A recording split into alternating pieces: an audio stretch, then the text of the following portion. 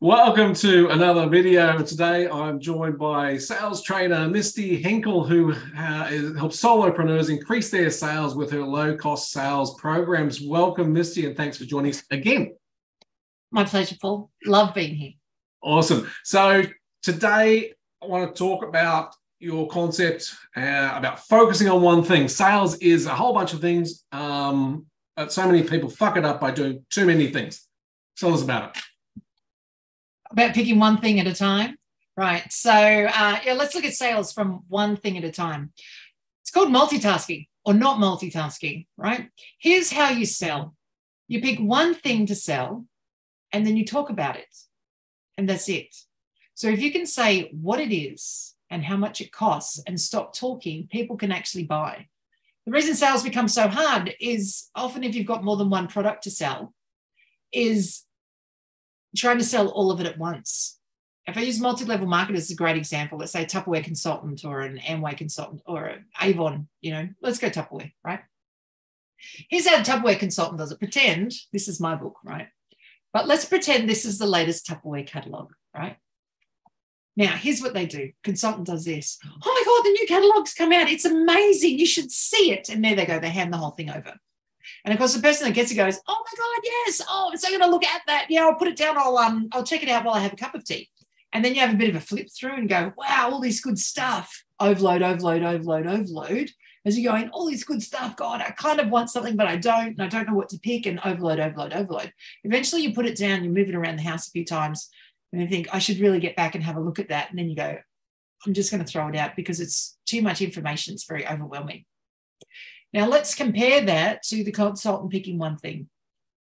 Here's the latest Tupperware catalog. I'm so excited. I tell you what, my favorite thing is still the can opener. It's on page 27. It's $54. And then what you'll do is when you get that, because now you've been given an idea of where to start, you go, page 27. Oh, my God, the can opener is on there. It is $54. Huh. Oh, that's cool. Well, what makes that so good? And now because they've got something to start looking at, now they can read the catalog better.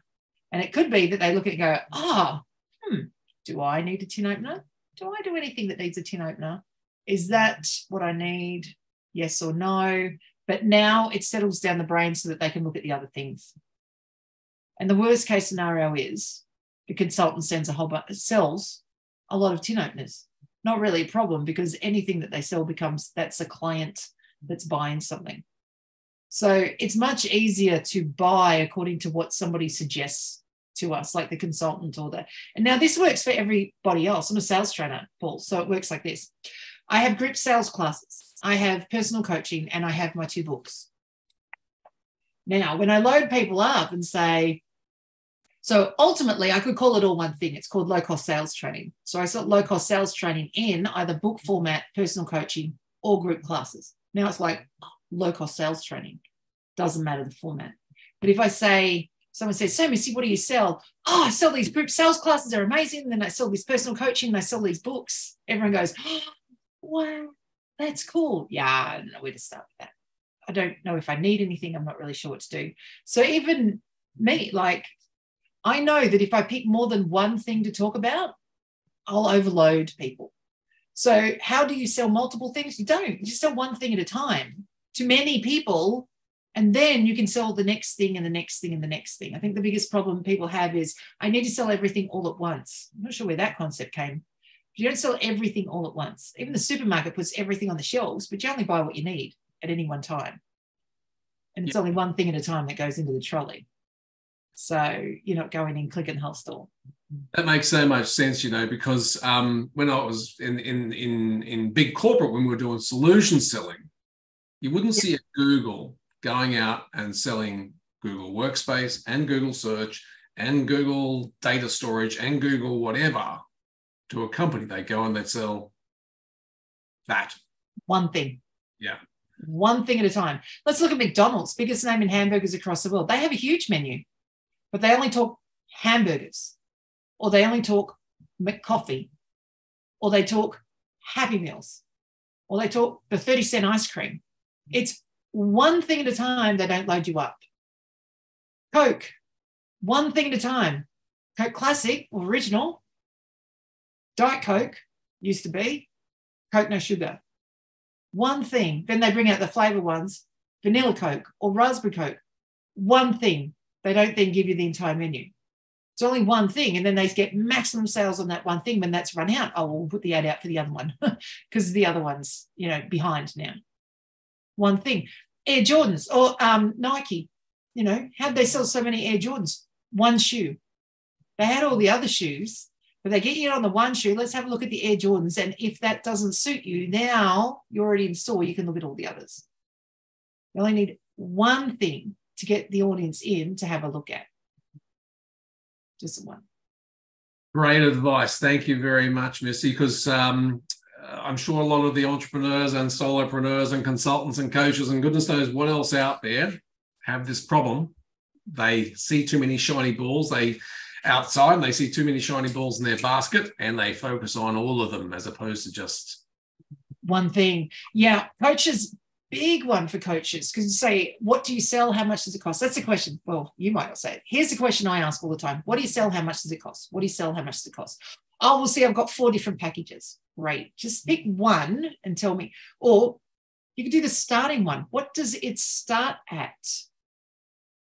Right? So if you've got multiple things, it starts somewhere. So it's easy to just do the starting price and everything goes up from there. If you don't want to sell the starting thing, right, you prefer something else, or you find particularly coaches might say, well, I know that one session is not going to help them. I prefer to sell 3, or I prefer 6, or I want a client for a year. Okay, then decide to just sell that. Let's say I sell coaching that costs $12,000. $12,000? How much coaching is that? 12 months worth. Allow the customer to ask questions. Don't worry, the customer will end up putting it back into perspective. We salesmen don't have to get all anxious about they're never going to understand. Oh, yeah, they will. When they ask questions, they will understand because they're asking questions what they need. $12,000. So it's 12 months worth of coaching. What if I only really need like one session? How much is that?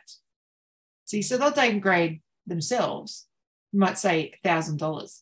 Right. So it's $1,000 per session.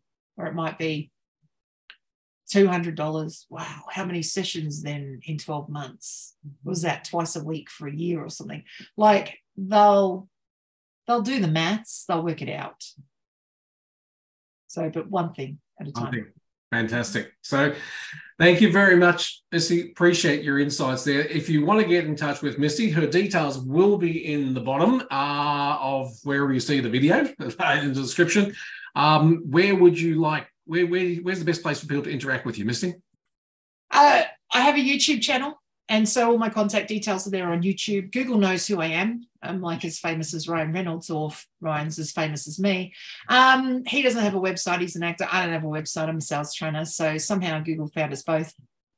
So you can Google me, Misty Henkel, sales trainer, and all my contact details show up there. Otherwise, I'm usually wearing a crown. You made me get it out.